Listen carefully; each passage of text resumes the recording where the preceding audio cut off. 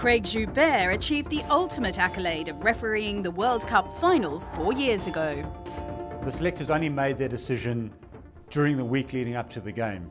Paddy O'Brien was the referee's manager. He'd called a meeting to share with the group who the officials were going to be for the final. So it was a really special moment. I found out at the same time as all my peers and in front of all my peers. So it was a pretty cool feeling.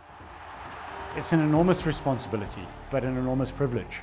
Something which you never take for granted or never assume you're ever going to be in line for. So, for someone who'd grown up dreaming about that moment, it was really special.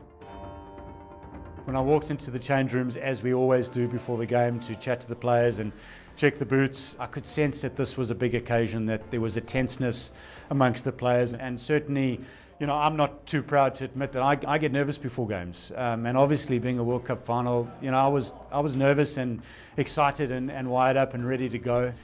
But the really interesting thing is, so whilst in the build-up to the game, you sense that, when you run out on the field, certainly all that tension just gets focused into, from a playing perspective, the guys going out and playing the game. And I didn't sense that during the game. And certainly from our perspective, once we kicked off and the whistle blew, it was great to just be in the game and business as usual.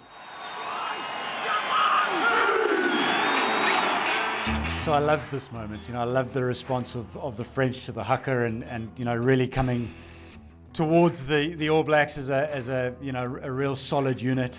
I just thought this was fantastic theatre. It was a great start to a World Cup final. For me, tries are the highlight of any rugby game is when team scores tries. So, Woodcock's try from a different line-out move and Dussetoit's try after a period of sustained French pressure were certainly moments that I remember from the game. The French had a good pack, and they scrummed well that day, and they scrummed well in that final. They put a lot of pressure on the All Blacks scrum. I think it was about 38 metres out, and forced the All Blacks back, and I rewarded them for that dominance with a penalty. This is a good French scrum, and it's a penalty. It was at this moment in the final that I knew that I had the courage to make a defining decision, if it was clear and obvious. And that was a clear and obvious decision with 15 minutes to go. I was very comfortable to make it.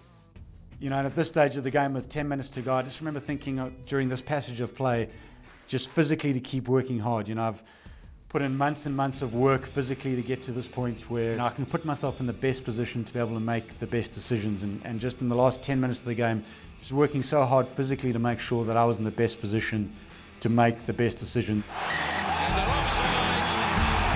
And the All Blacks are the world champions for the second time. Like any other game, I did a self-review of that Cup final, and I think what's important to know is that I'm not perfect.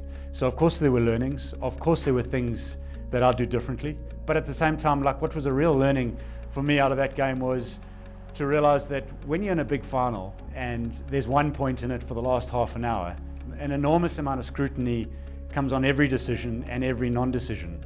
One could fear that scrutiny, or one could so want to be in the environment that you embrace that scrutiny and accept it for what it is. I love being in the arena. I love the big occasion. I love the pressure that comes with that.